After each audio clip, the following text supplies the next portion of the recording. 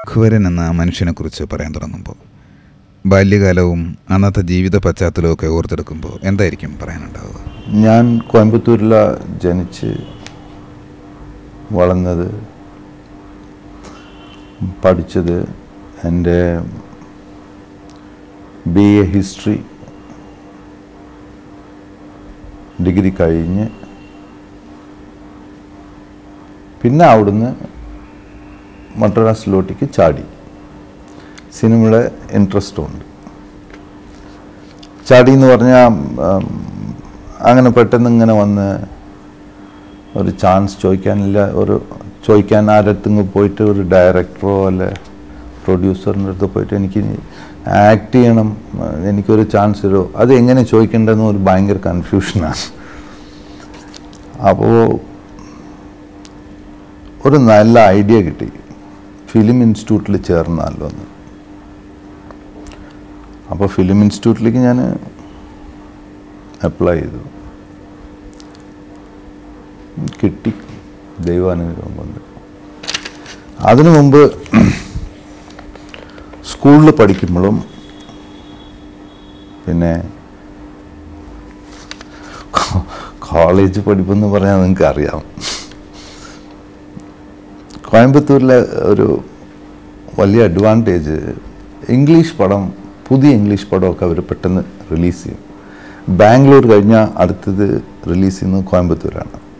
പിന്നെയാണ് ഈ ഇംഗ്ലീഷ് പടം മദ്രാസിലേക്ക് തന്നെ വരുന്നത്. അതുകൊണ്ട്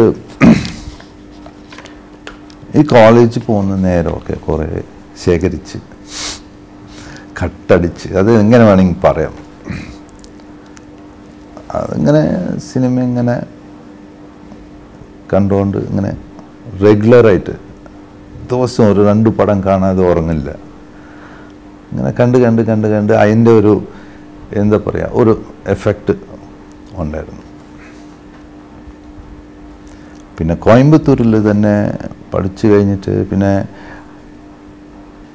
അച്ഛനൊരു ബിസിനസ്മാനാണ്. അങ്ങനെ തന്നെ ആ ബിസിനസ്സിനെ ഞാൻ ടേക്ക് ഓവർ ചെയ്തിട്ട് അങ്ങനെ തന്നെ ഇരുന്ന് അങ്ങനെ പോകേണ്ട അതായിരുന്നു ആക്ച്വലായിട്ട് നടക്കേണ്ടത്. പക്ഷെ എനിക്ക് ഈ കാലത്ത് എണീക്കുക, കുളിച്ച് റെഡിയായിട്ട് നേരെ ഓഫീസിൽ പോവാം. അപ്പോൾ നിങ്ങൾ ഇന്നലെ ഇരുന്ന അതേ ചെയറിൽ പോയി ഇരിക്കുക. പിന്നെ നിങ്ങൾ ഇന്നലെ ചെയ്ത ചില മിസ്റ്റേക്സോ അല്ലെ നിങ്ങൾ നാളെ ചെയ്യാമെന്ന് പറഞ്ഞിട്ട് വിട്ടിട്ട് പോയ സാധനങ്ങളൊക്കെ ഇങ്ങനെ പിടിച്ച് അന്ന് വൈകുന്നേരം 5 മണി വരെ അവിടെ തന്നെ ഇരുന്നിട്ട് പിന്നെ എണീച്ച് നേരെ വീട്ടിൽ പോവുക. പിന്നെയും പിറ്റേ ദിവസം വരിക കാലത്ത്. അപ്പോൾ ഇതിങ്ങനെ ലൈഫ് ഇങ്ങനെ ആയാൽ ഭയങ്കര ബോറാവുമല്ലോ എന്നുള്ളൊരു ചെറിയൊരു ഡൗട്ട് മാത്രമല്ല, പേടിയും കൂടിയായിരുന്നു. നമ്മളിങ്ങനെ കാലത്ത് പോവുക, ഇരിക്കുക, മാസമായ ശമ്പളം വാങ്ങുക, പിന്നെ അത് വെച്ച് കഴിക്കുക, പിന്നെയും കിടന്നു പറഞ്ഞാൽ അയ്യോ ഭഗവാനെ, നമ്മളെ ആ കൊണ്ട് അങ്ങനെ ഇരിക്കാൻ പറ്റില്ല, വേറെ എവിടേക്കെങ്കിലും എന്തെങ്കിലും ചെയ്യണമല്ലോ. അത് ആലോചിച്ചു. ന്യൂസ് റിപ്പോർട്ടർ ആവാമോ, അങ്ങനെ എന്തൊക്കെയോ ചിന്തിച്ചു. പഠിക്കുന്ന കാലത്ത് ഒട്ടേറെ സിനിമകളൊക്കെ കണ്ടിട്ട് അങ്ങനെ ഒരു മനസ്സിൽ കുറേ നല്ല സങ്കല്പങ്ങളൊക്കെ നെയ്തുകൂട്ടിയിട്ടാണല്ലോ സിനിമയിലേക്ക് വരുന്നത്. സിനിമയിലേക്ക് വന്നതിന് ശേഷം മനസ്സിലുണ്ടായിരുന്ന ഒരു സിനിമാ ലോകം തന്നെയാണോ കാണാൻ കഴിഞ്ഞത്, അല്ലെങ്കിൽ സുഖകരമായ ഒരു അന്തരീക്ഷമാണോ കാണാൻ പറ്റിയത്? ആയിരുന്നില്ല. ആദ്യമൊക്കെ ഒരുപാട് കഷ്ടമായിരുന്നു. അതായത് ഇപ്പം ഞാൻ പറയുന്നത് 20 കൊല്ലം മുമ്പ് ഞാൻ മദ്രാസിലേക്ക് വന്നിട്ട് ഒരു സിനിമ നടൻ ആവണം എന്നുള്ളൊരു ഡിസിഷനോടുകൂടെ വന്ന് ഫിലിം ഇൻസ്റ്റിറ്റ്യൂട്ടിൽ ചേർന്ന് അന്ന് വളരെ കഷ്ടമായിരുന്നു. അത്ര ഈസി ആയിട്ട് വരാൻ പറ്റില്ല. പിന്നെ എനിക്കിങ്ങനെ ഒരു ചാൻസ് കിട്ടിയതുകൊണ്ട് ആ പടമാണ് ഈ ടാഷ്കന്റ് ഫിലിം ഫെസ്റ്റിവലിലൊക്കെ പോയിട്ട് ഒരുപാട് അവാർഡൊക്കെ വാങ്ങിച്ചു. Because real story. എൻ്റെ ഹൈറ്റ് വളരെ ഒരു -പോയിൻ്റായിരുന്നു. നീ ഇത്ര പൊക്കോളും, നിനക്ക് ആരെ ഇപ്പോൾ ഈ ഹീറോയിനെ പിടിക്കാനാ പടാ എന്നൊക്കെ പറഞ്ഞിട്ട് കാലമുണ്ട്. പിന്നെ ഹീറോ എന്ന് പറഞ്ഞ ഒരു ഇങ്ങനെയൊക്കെ ഇരിക്കേണ്ട ഒരാളായിരുന്നു ഉർമീഷൊക്കെ വെച്ച്. നീ എന്തെങ്ങനെ ഇരിക്കുന്നത്, എന്നെ കണ്ട നീ എവിടുന്നാ എന്നുള്ളൊരു ജിപ്സിനെ നോക്കുന്ന പോലെ എന്നെ നോക്കി. അപ്പോൾ അതെല്ലാം കടന്ന് വന്ന് പിന്നെ മെല്ലെ പടങ്ങൾ ചെയ്ത് പ്രൂവ് ചെയ്തതിന് ശേഷമാണ് പിന്നെ ഇയാളൊരു ഒറിജിനാലിറ്റി ഉള്ള ഒരു ആളാണെന്ന് മനസ്സിലാക്കി. ഒരു ടേണിംഗ് പോയിന്റ് ആയിരുന്നു സിനിമയിലേക്ക് വന്നത്, അല്ലെങ്കിൽ അഭിനയത്തിലേക്ക് വന്നത്. മനസ്സ് മറ്റെന്തിലെങ്കിലും അർപ്പിച്ചിട്ടുണ്ടോ? കുറേ ഉണ്ട്. മ്യൂസിക്കുണ്ട്, പിന്നെ മ്യൂസിക് ഞാൻ ചെറിയ കുട്ടിയായിരിക്കുമ്പോൾ തന്നെ 8 വയസ്സ് മുതൽ കൊണ്ട് ഞാൻ ഗിറ്റാർ പഠിച്ച്, പിന്നെ ഇപ്പോൾ റീസെൻ്റായിട്ട് ഒരു 2-3 കൊല്ലം മുമ്പ് ഒരു മാസ്റ്ററെ വെച്ചിട്ട് പിന്നെ അതിനെ ബേസിക്സ് എല്ലാം റെഡിയാക്കി അങ്ങനെ മ്യൂസിക് ഒരു സൈഡ് പോകുന്നുണ്ട്. പിന്നെ ഒരു ദിവസം ഇങ്ങനെ ട്രാവൽ ചെയ്യുമ്പോൾ എന്തോ ഒരു തോട്ട് വന്നിട്ട് ഒരു ബുക്ക് തുടങ്ങി ഒരു ബുക്ക് എഴുതണം എന്നൊരു ആഗ്രഹമുണ്ടായിരുന്നു. അത് തുടങ്ങി അതിങ്ങനെ എഴുതിക്കൊണ്ടിരിക്കുക. അത് എങ്ങനെ ഇപ്പോൾ അത് ഫിനിഷ് ചെയ്യാന്നുള്ള ഒരു ടെക്നിക്ക് ഉണ്ട്, അതെനിക്കറിയില്ല. അപ്പോൾ അതിങ്ങനെ തുടർന്നുകൊണ്ടിരിക്കുക. അത് മോർ ദൻ 3000 പേജസ് ഒക്കെ ആയിട്ടുണ്ടാവും. അതിങ്ങനെ പോകുന്നുണ്ട്. പക്ഷെ ഇത് എങ്ങനെ ഫിനിഷ് ചെയ്യാന്നുള്ളത് അറിയുന്നു. ആ പുസ്തകത്തിലെ എഴുത്തൊക്കെ സാങ്കല്പികങ്ങളാണോ അതോ അനുഭവങ്ങളാണോ? അനുഭവങ്ങളാണ്, ഫിക്ഷൻ അല്ല. അത് നോൺ ഫിക്ഷനാണ്.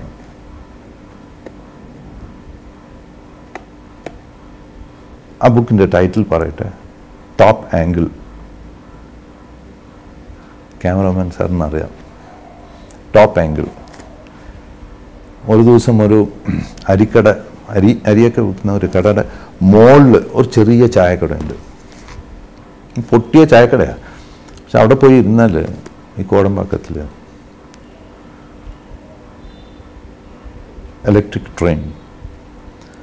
ഒരു ഇലക്ട്രിക് ട്രെയിൻ വന്നിങ്ങനെ നിൽക്കുന്നു കാലത്ത്. അവിടുന്ന് ഞാൻ അവിടെ ചായ അവിടെ നോക്കുക, ഇത് ആയിരക്കണക്കായിട്ടുള്ള ജനങ്ങളും ഗുഡുന്ന് എല്ലാവരും ഇതിനു വേണ്ടിയിട്ടും ഇങ്ങനെ ഓടുന്നുണ്ട്. എനിക്കൊരു ഡൗട്ട്, എങ്ങനെ എന്തിനാ ഇത്ര പേരിങ്ങനെ ഓടുന്നുണ്ട്?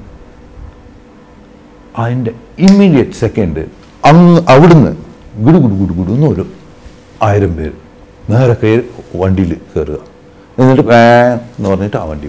ഇപ്പം ഇവരെല്ലാവരും എന്തിനാ വന്ന്, ഇവരെല്ലാവരും എന്തിനാ അതിൻ്റെ അകത്ത് കയറിയത്? അതുപോലത്തെ ഉള്ളൊരു നോൺ ഫിക്ഷൻ അത്. അതായത് ട്രെയിനിൽ നമ്മളും പോകുന്നുണ്ട്, അടുത്തും ഒരു പാസഞ്ചറുണ്ട്. നമ്മൾ ഒരു പക്ഷേ ഒരു നല്ല കാര്യത്തിന് പോവും, ഒരു കല്യാണത്തിന് പോവും. നമ്മുടെ അടുത്ത് നിൽക്കുന്നവൻ ഒരു പക്ഷേ ഒരു മരണത്തിന് വേണ്ടിയിട്ട് പോകാനായിരിക്കും, പക്ഷെ നമുക്കറിയില്ല. അതുപോലെ ഓരോരുത്തരും എടുത്ത എത്ര ഒരു സെക്ഷൻസ് ഓഫ് പീപ്പിൾ ഓരോ ദിവസവും ഇങ്ങനെ കിടന്നു പോകണു എന്നുള്ള ഒരു വൈഡ് ആംഗിൾ അതിനാണ് ഈ ടോപ്പ്. ആദ്യം വൈഡ് ആംഗിൾ എന്ന് പറഞ്ഞു, പിന്നെ ടോപ്പ് ആംഗിൾ ആക്കിയതിന്. ഇപ്പം അതിന് തീർക്കാൻ പറ്റുന്നില്ല. എന്താ പറയുക, കാണുന്നതൊക്കെ എനിക്കെല്ലാം ക്യാരക്ടേഴ്സാണ്. പിന്നെ അത് എഴുതാൻ തുടങ്ങിയതിന് ശേഷം ഈ ക്യാരക്ടർ ഒബ്സർവേഷനിലെ ആരെ കണ്ടാലും, ഇപ്പോൾ നിങ്ങളെ കണ്ടാൽ കൂടെ നിങ്ങൾ പോയതിന് ശേഷം ഒരു 10 മിനിറ്റ് ഇങ്ങനെ ഒരു ക്യാരക്ടർ അല്ലേ, നല്ല ക്യാരക്ടർ, നല്ലൊരു എൻത്യൂസാസം ഉണ്ടായിരുന്നു. Young chop, he will come up. ഇതുപോലെ ഒരു ക്വസ്റ്റ്യൻ ചോദിച്ചു, അതുപോലെ ചോദിച്ചു. എന്തായിരിക്കും പുള്ളിയുടെ ആഗ്രഹം? What will be your ambition? അങ്ങനെ ഞാൻ തിങ്ക് ചെയ്യാൻ തുടങ്ങി. മനസ്സിലായില്ലേ? ഇത് തുടങ്ങിയതിന് ശേഷം അപ്പോൾ അങ്ങനെ ചില സാധനങ്ങൾ ചെയ്തുകൊണ്ടിരിക്കുന്നുണ്ട്. മ്യൂസിക് ആൽബം ഒന്ന് ചെയ്തുകൊണ്ടിരിക്കുന്നുണ്ട്. റിലീസ് ചെയ്യാനുള്ള കുറച്ച് വർക്കേ ഉള്ളൂ. Final mixing. ഇംഗ്ലീഷ് ആൽബമാണ്. ഇടയ്ക്ക് ചോദിച്ചോട്ടെ, സൗഹൃദങ്ങളൊക്കെ എങ്ങനെയാണ്? സുഹൃത്ത് ബന്ധങ്ങളൊക്കെ കാത്തു സൂക്ഷിക്കുന്ന ഒരാളാണ്? എനിക്ക് ബേസിക്കായിട്ട് ഞാൻ കുറച്ച് ലോൺലി മാനാണ്. ഒരുപാട് ഈ സുഹൃത്തുക്കളും ഫ്രണ്ട്സും അതെല്ലാം ഈ കോളേജ് ടൈമിൽ തന്നെ അതായത് ആ കോളേജ് ടൈമിൽ തന്നെ മാക്സിമം ഫ്രണ്ട്സ്, മാക്സിമം നമ്മൾ ചെയ്യുന്ന എല്ലാ ഫ്രീഡം സ്ട്രൈക്ക് ചെയ്യുന്ന മോൽ കൊണ്ട്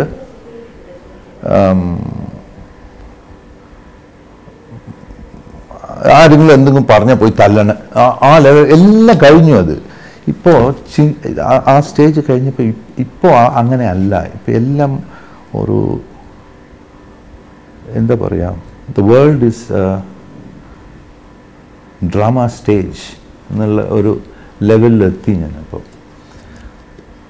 സോ അധികം സൊസൈറ്റിയോട് നിന്ന് കാണും, അതിൻ്റെ അകത്തൊക്കെ ഉണ്ടാവും. പക്ഷേ അധികമായിട്ട് ഈ കോണ്ടാക്റ്റും ഫ്രണ്ട്സും പോകലും വരലും ജോളി അടിക്കും അങ്ങനെയൊന്നുമല്ല. സിനിമയിൽ വരുന്നതിന് മുൻപായാലും അല്ലെങ്കിൽ അതിന് ശേഷമായാലും വേദനിപ്പിക്കുന്ന, മനസ്സിനെ വേദനിപ്പിക്കുന്ന എന്തെങ്കിലും അനുഭവങ്ങളുണ്ടായിട്ടുണ്ടോ? ഞാൻ വേദനിപ്പിക്കും അല്ല, ഇങ്ങോട്ട് എന്നെ വേദനിപ്പിക്കും. അതെ, ഡെഫിനറ്റായിട്ട്.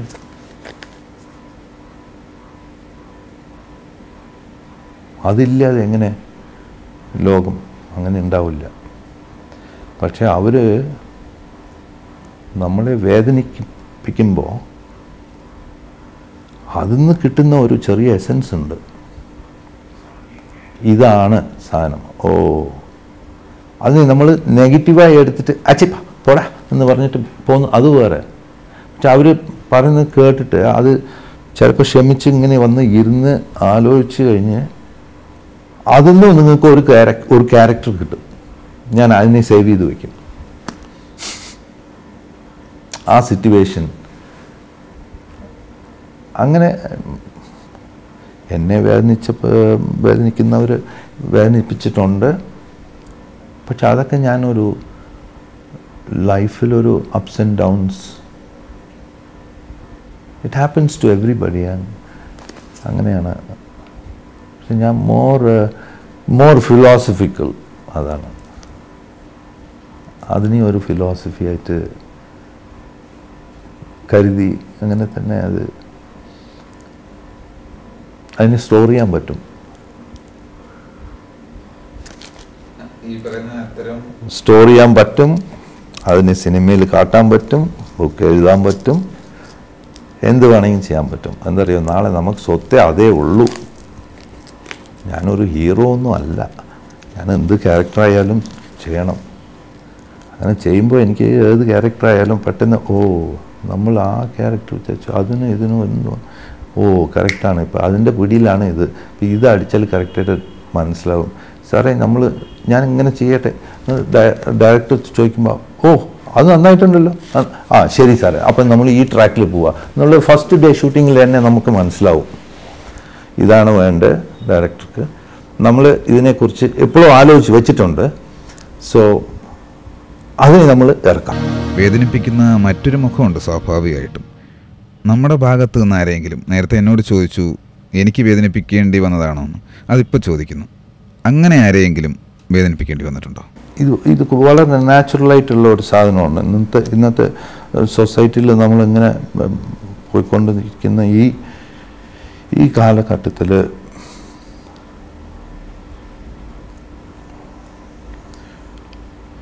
ഒരു ദിവസം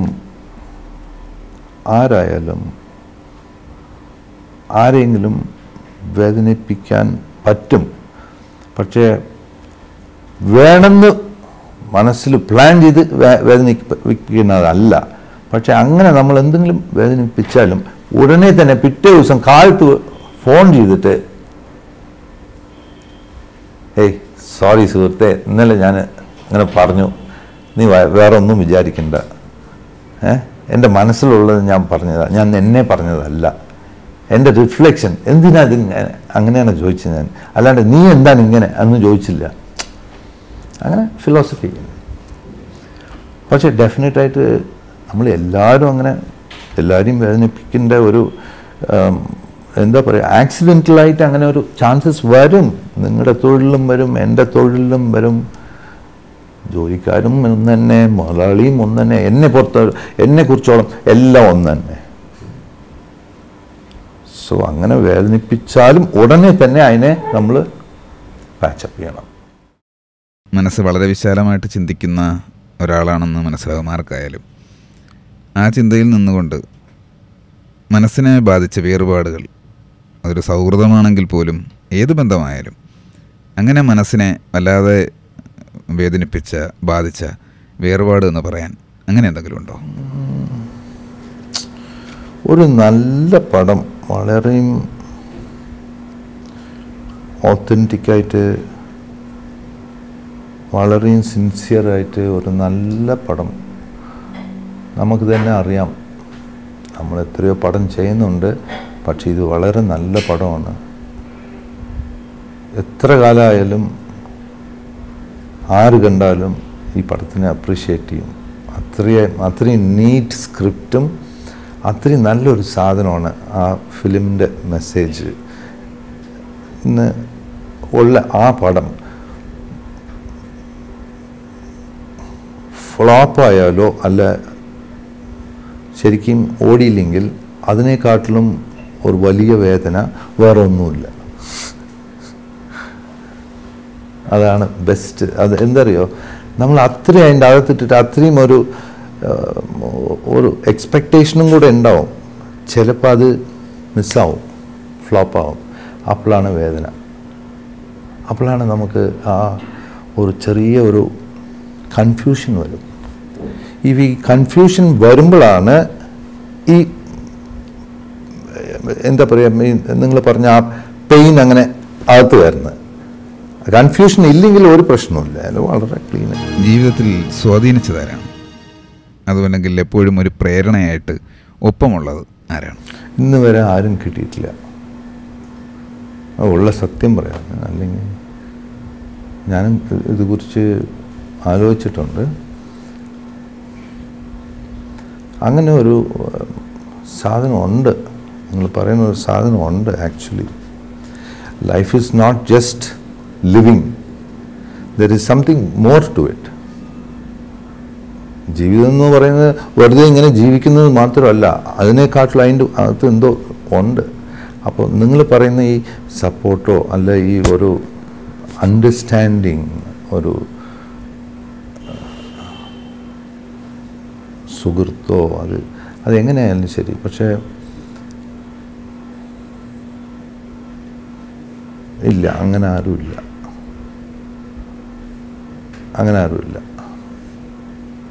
ഉണ്ടെങ്കിൽ പിന്നെ അത്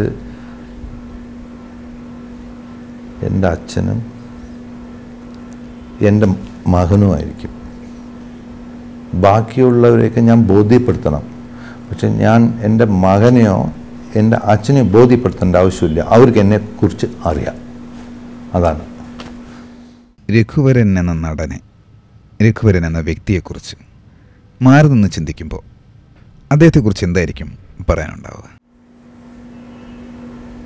പോരാ, അയാൾ പോരാ.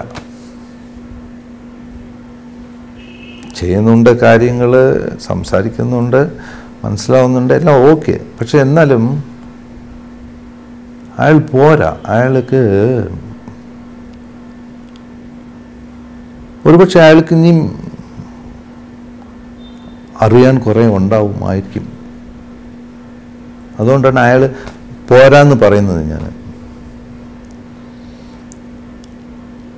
ഒരുപക്ഷെ അയാൾ വിചാരിക്കുന്ന അനുഭവങ്ങളെല്ലാം കിട്ടി. അയാൾ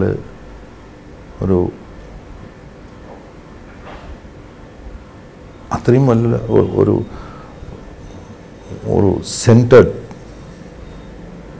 അതിനെന്താ പറയുക, മലയാളത്തിൽ എന്താ പറയുക, അത്രയും ഒരു കമ്പോസ്ഡ് കംപ്ലീറ്റ് മാൻ